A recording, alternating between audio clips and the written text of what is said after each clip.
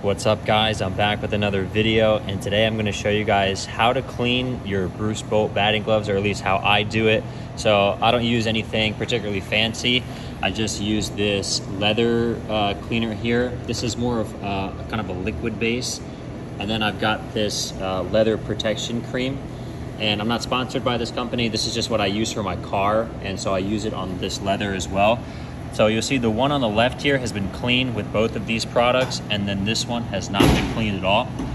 And essentially what I do is I just take a microfiber towel here, and I take this bottle and I'll spray it over the gloves, wipe it off, and then I'll take the protection cream, and then I will apply it here and then wipe it off as well.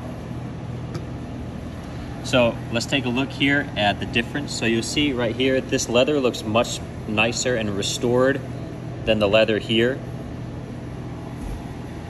You can see it looks a lot more grainy.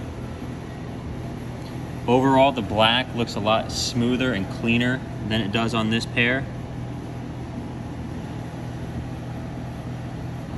We'll take a look at the other side.